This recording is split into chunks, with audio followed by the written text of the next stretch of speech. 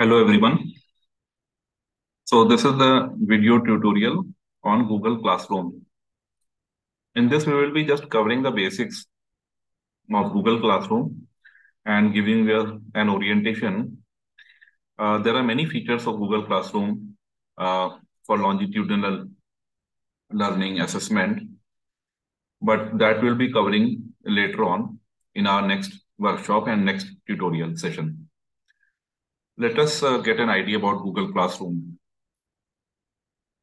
Google Classroom is basically a repository where there's a teacher or a group of teachers can be there in that online space, and students also are there on that online space. And you can go on collecting various feedback from them. You can assess the students after some point of time and then have that record in that online digital space. You can also share the resource materials with the students on that. You can conduct online meetings with the students. So it's a good platform to have an online classroom kind of thing.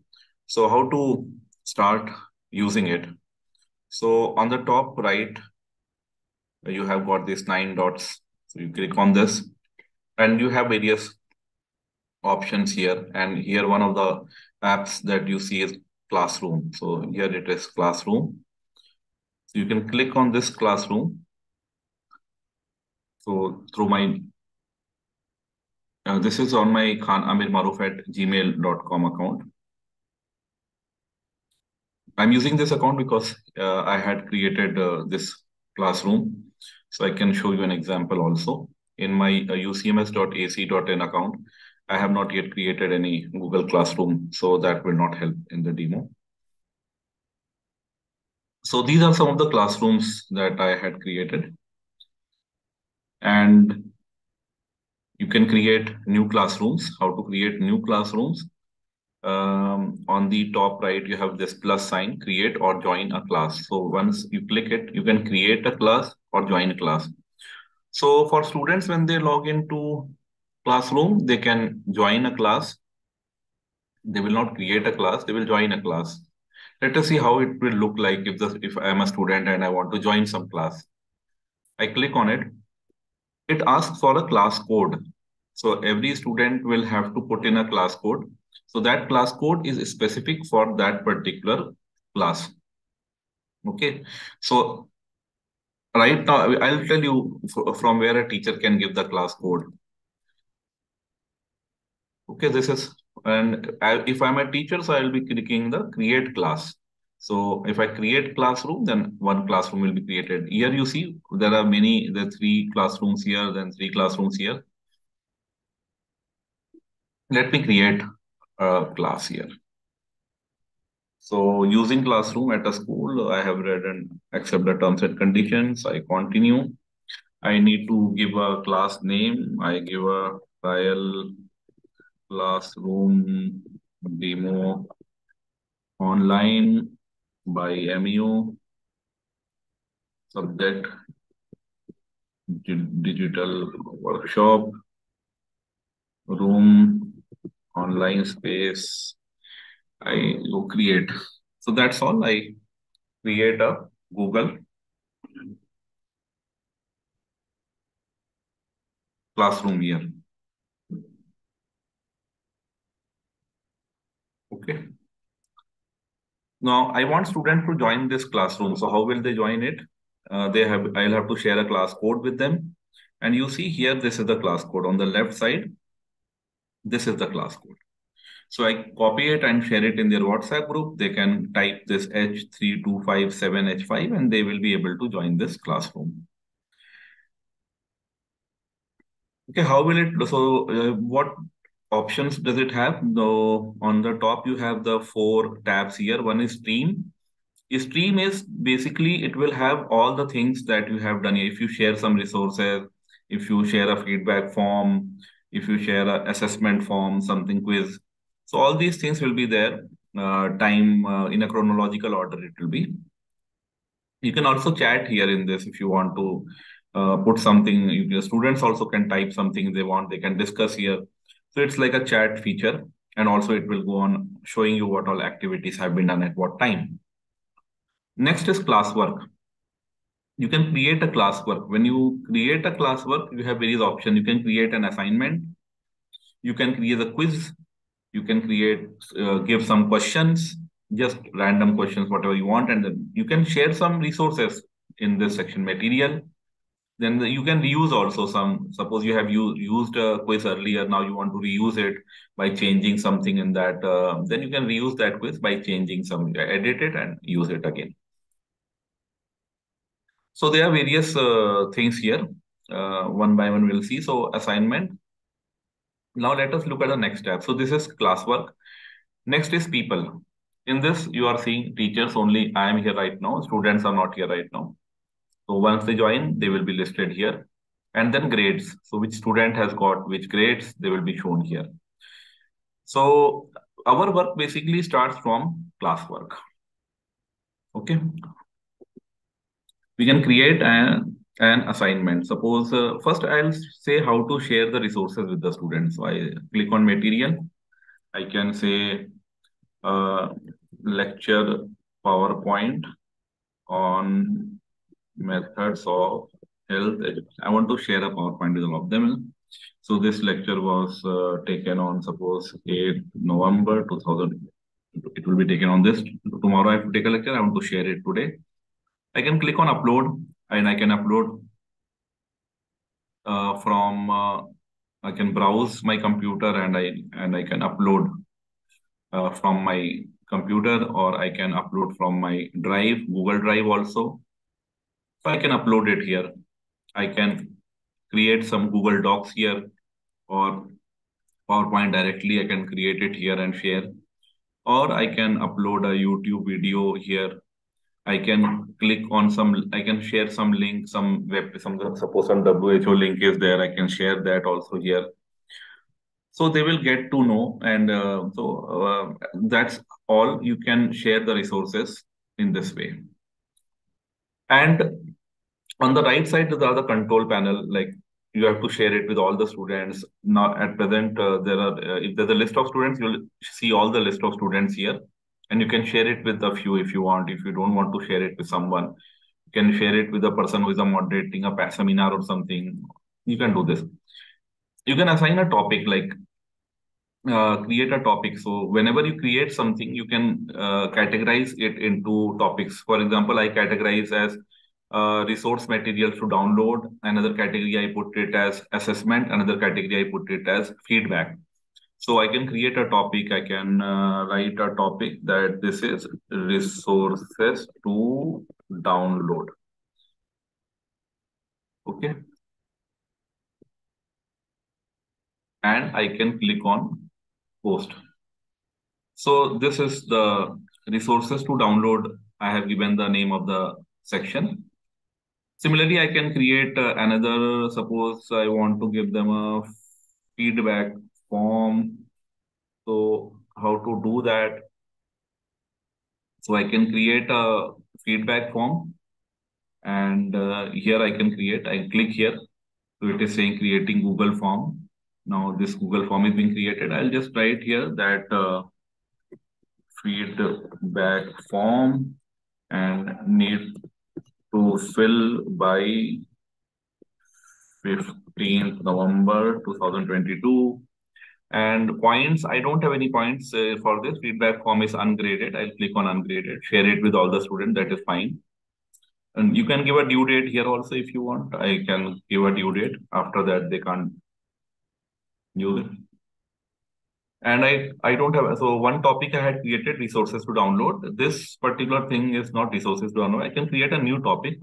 So I'll say feedback forms. So this is a new topic that is being created. Okay, so let us go to the feedback form. Our feedback form is here. I have to create this.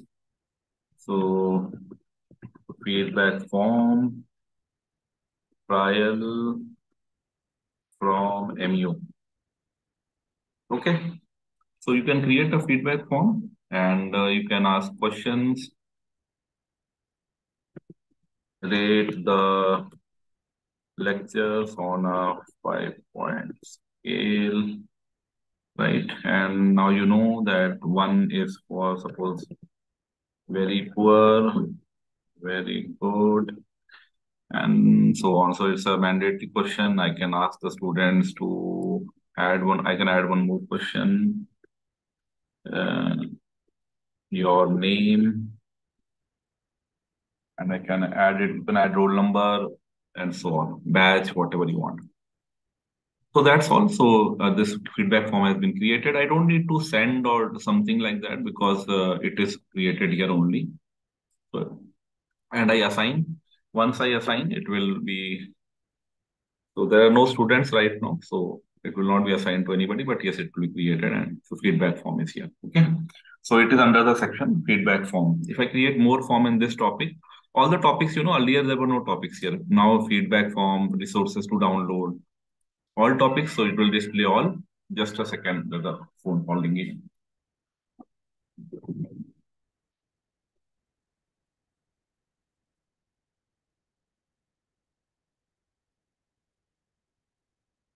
Hello. Hmm.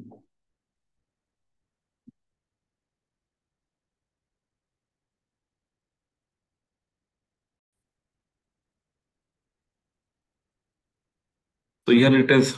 All the topics are here and classwork. So classwork is basically where we work and we share it with the student, we assign it. And then your teachers, students, you can add more teachers if you want. If you want, I want to add from MU, I can add.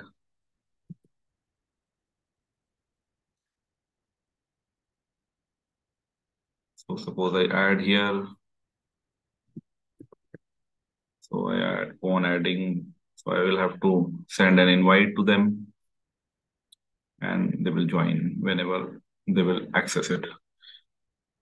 So this is classroom and now let me show you an already created classroom. So let us go back.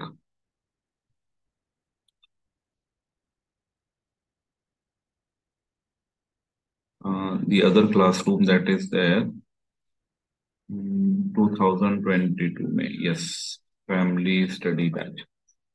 So there was a batch of students who came to the department and there was a family study posting going on.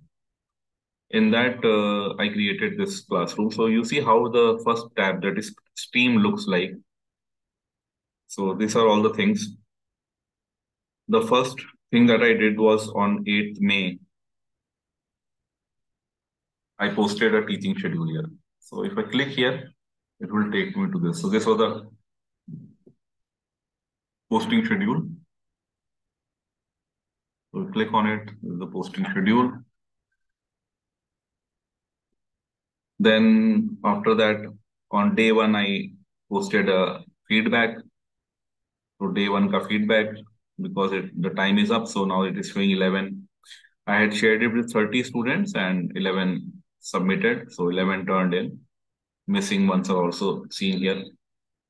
It is ungraded because there was feedback. We don't have to give grades here. So all the things that happened in this class, it was here. Okay. So these are all the things. And another resident posted, Dr. Akansha posted something related to family planning, then IMNCI chart booklet, then environmental assessment. So the residents also were, I had added them in teachers here and they went on posting certain resource materials. So if I go to classwork, what are the things that we created? So there were many resources to download. We went on adding like clinic, ARI, family planning, environment assessment, day one presentation slides, teaching schedule. So these are the resources which we wanted the students to go through. And they have access to these things even now. So the best part about using online Google Classroom thing is that you can have all these things, you can add the students and they can access it later whenever they want. Till the time you delete the classroom or you remove those students, you can they can access. Then feedback forms, we had 4 feedback forms. So all the feedback forms are here. And even I can look at these feedback forms even many months or years later. then some snapshots. So resources to download, if I click on the left, it will show all the resources that I had given here for downloading. If I click on feedback, I have these feedback forms are here. Out of 37, only 4 returned. Out of 8, this 18 assigned, 23 turned in. I click here, I see 18 have, 23 have returned, 18 still missing are there. So they were assigned, not turned in. So feedback are there, then snapshots, some clicks. So these are the things that are there. Now people, if I go to the other tab, people, these are the teachers, myself and residents are here, one senior resident, one junior resident. And then students, all the students are here in this. So 41 students are here. So if I want to share it, invite the students, I can even have this, I can copy the link and share it with the students. But the best way I found is that you share the class code with them. So what we did was we created a WhatsApp group with the first day they came to us. And in that class WhatsApp group, we shared this code and we said you join by Google Classroom. And then we started sharing materials, feedback form, and we started telling them on WhatsApp, you go and fill it. So that is how it worked. Classwork, then people, and I can change the status. Suppose if I want to, you can remove any person, you can make class owner, and if I want to change the email a student, I want to remove a student, I want to mute if some student is creating disturbance, posting a lot of unwanted stuff or something, I can mute. So these are various options, and I have no grades here because I didn't assess them because feedback form was all ungraded. They filled 4 feedback form, all were ungraded. So, but if I make a feedback form in the form of a quiz, like we have seen in the earlier tutorial, then the automatic scoring will be there. Then for all the students, there will be scoring will be available. The first 2 are residents. I think I added some residents as students because we wanted those residents to have an idea about how it looks like for the student. So they were added as students only to give that orientation. And if somebody has done after the due date, it mentions done late also. And most of them don't fill feedback form well in time. Fine. So this is how our Google Classroom works. You can create lots of classrooms as much as you want and start archiving it so that later on, if you have to find out, you can have the attendance sheet also in this if you want. So everything and all these things are stored in your Google Drive only.